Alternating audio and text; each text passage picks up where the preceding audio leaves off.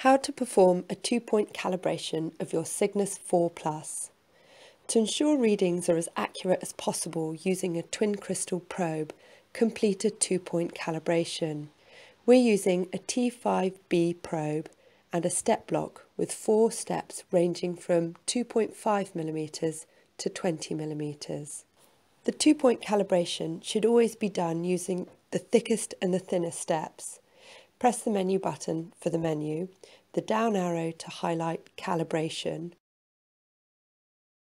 the right arrow to access the right-hand menu, down to highlight 2-point cal, and the green tick to select. On the Calibration 2-point screen, follow Measure the Thick reference instruction by placing your probe on the 20mm step with a little couplant, and use the up and down arrows to change the reading to the correct thickness value.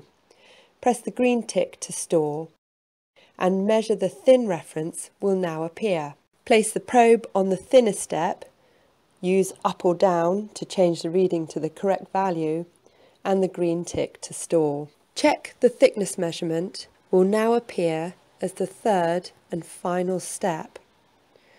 Once checked, press the green tick button again. Calibration saved will briefly appear in a yellow pop-up before returning to the menu. So press the menu button to exit. You're now back in the measuring screen and can carry out your survey.